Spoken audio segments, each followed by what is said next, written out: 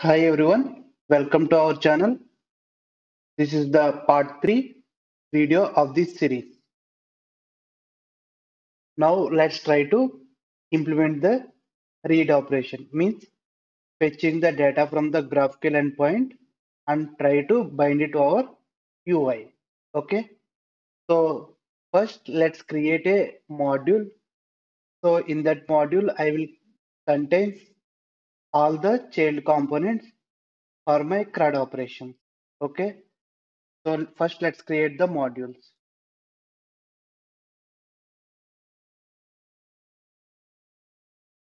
So command is like ng generate module, okay, and name of the module.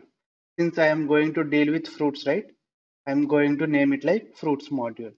And along with the fruit module, I want to create the routing module as well. So give flag like hyphen routing. Okay, create. Okay, here you can see a fruit module and a fruit routing module files are created. Once let me go to my folder structure and inside of the src app folder you can see a new folder, nothing but a new module. Okay, and my module files.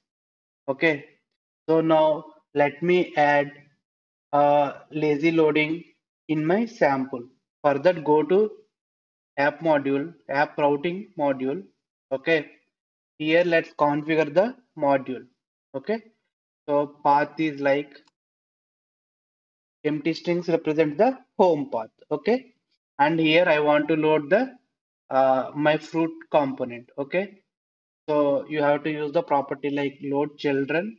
Okay, and it's going to take a arrow function import, and here pass our fruits module.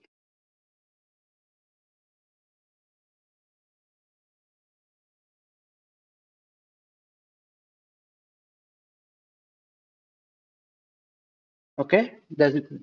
So it's represent the lazy loading. Now let's create a child module inside of the child component inside of my fruit module. So my child component name is home.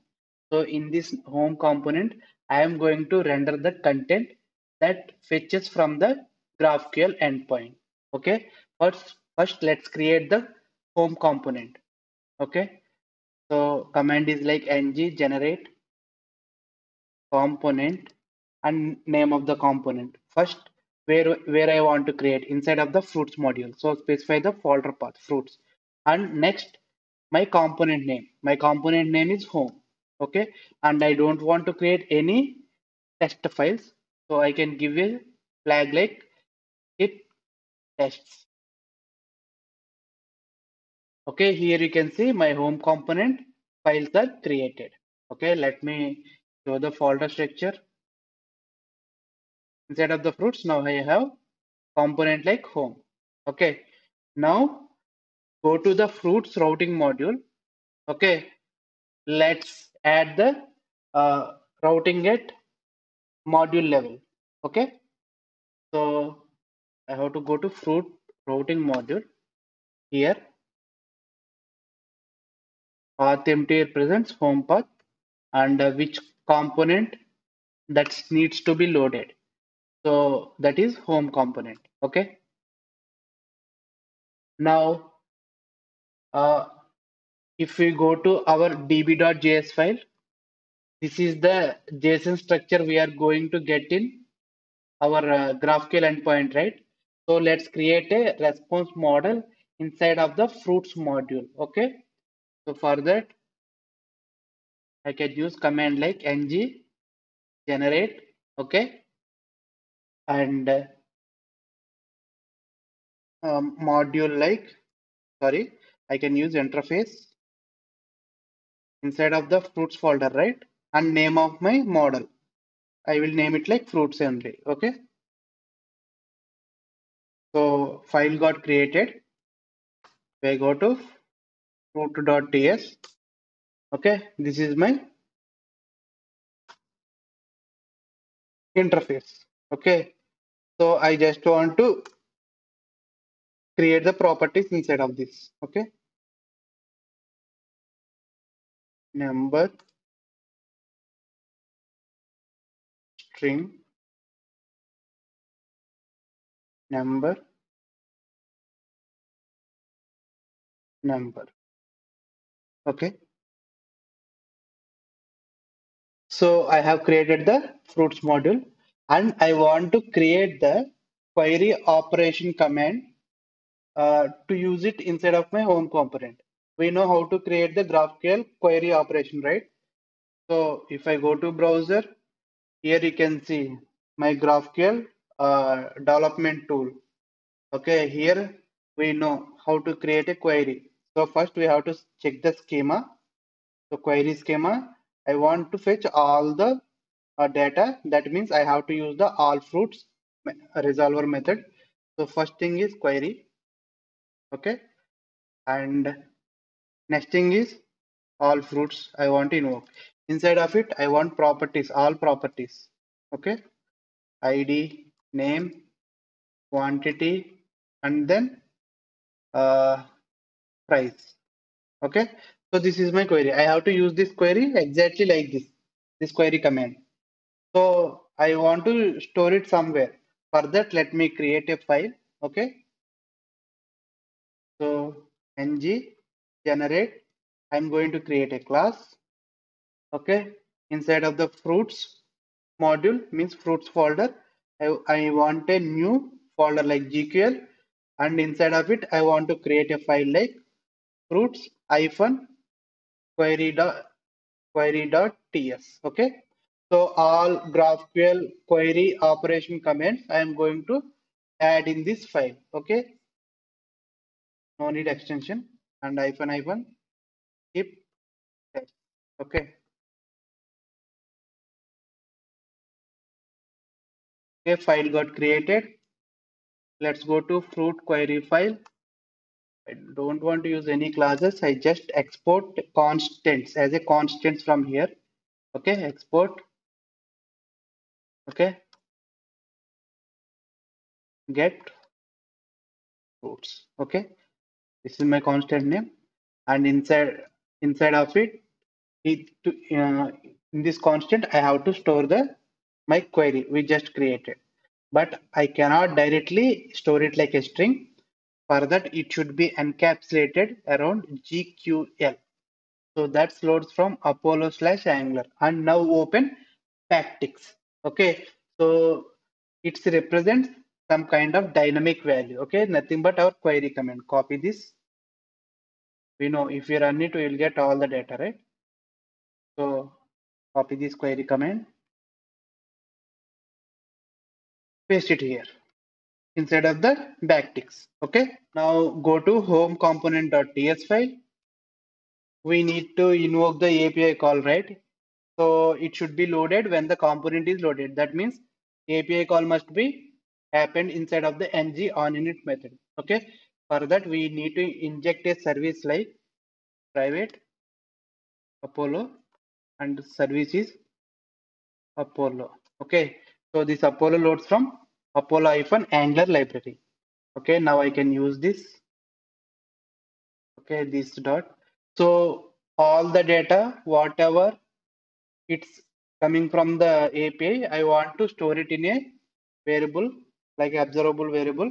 So name a variable like fruits and prefix with postfix with dollar that represents the variable is a observable, just a convention. Okay, and its type is observable of fruits array or fruits array. Okay, initially we have to assign some empty array. So I have to use, since it is observable, right? To assign MC, you can use of operator from the RSJX. Okay, and open braces inside of it assign the array, empty array. Okay, now to this all fruits property, I will assign this dot Apollo. Okay, so Apollo contains some predefined methods. Okay, in that for querying we have to use watch query. Okay, and so here it is better to give the type of watch query. So how we have to define means, by default, data will be the root, and inside of it, what is the data type? Data type will be all fruits, and all fruits type will be the array of fruits, right? So this type must be defined. So for that, what I will do, data will be object, right? Object. And what property data it contains? All fruits. Okay. Because this variable name comes from this resolver method. Okay. Whatever name here is given, that will come. Unless if you give a alias name in the request, that is a different concept. I am not going to show here. Okay. So by default, the name here we used will be written as a response. So that name here, and what it is, it giving array of fruits. So I have to define like fruits, array of fruits. Okay. So that is fine. And now query. So in the watch query method, open bracket, and it contains object, insert the object, and object contains some properties like query. To this query, okay, to this query property, we have to pass our constant, get fruits constant. Okay, so go to home component and pass it and import the namespace. Okay, and next, since it is always watching query, right, it returns like on value changes. Okay, so pipe. Okay, here I'm going to map with, I'm going to fetch the data results. So map that loads from ngrx. Okay, inside of it, use a arrow function. Okay, read response as a result. So that result is nothing but the result dot data. Okay, so this data property nothing but this data property. Okay, and what it will contains, it will contains all fruits. So return it. Okay, so what we are doing, we are using Apollo service, and it contains watch query. Okay, and we have defined the type of output it's going to return. Okay, and here we have to pass our query operator command constant. Okay, we have to listen for value changes. Once the API is successful, data is mapped and filtered and returned to this variable. Okay, since this is observable, once the data it receives, if we use this variable in the HTML, it will bind the data. Okay, so now go to home component.html.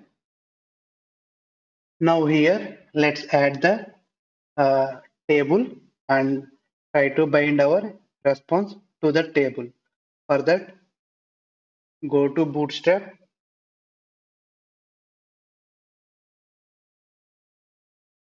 Okay, here in the Bootstrap, go for table component. So in the content, you can see the table. Go to tables. Okay, and copy some random table. Okay, with some data. Let me copy this table HTML. Okay, so add some container div. Okay, and let me add the table here, and headers like ID, name, quantity, price. Okay, and anyway we are going to loop the data. Let's remove the static tier. Single tier is enough. Okay, so on that single tier, char ng for, okay, let item of, so what is our variable? All fruits dollar. Since it is a observable, we should use async pipe. Okay. So now I can bind here data item dot id item dot name and item dot quantity and sorry item dot price. Okay, so we are good. I think you have to run both GraphQL server and your Angular application. Okay, now let's go to browser and access my Angular application localhost 4200. Okay, table is coming and data is also binding. See data. So if I inspect element for developer tools, okay, go to network calls, okay. Once reload again, I want to show the HTTP call. So here is our HTTP call, okay, local 3000, okay, which is nothing but our GraphQL endpoint. And if you see the payload, see my query. What is this? This is the query, nothing but we have added, right? This one, get fruits constant. And this one we are passing here to this query property. So that is like a string, it is passing to the GraphQL server. So GraphQL server can understand this GraphQL syntax. Okay. If you hover on this, see, it is nicely showing what is the object. Okay. And in the response, you can see in the preview, you can see the response data. Inside of data, another property name that is all fruits. And inside of it, it contains my data. And that data is binding here. Okay. That means we have successfully completed the read operation. Next, we are going to do some create operation, means using mutate command. We are trying to save a item at the server using the GraphQL endpoint. Okay. I hope this video has delivered some useful information to you all.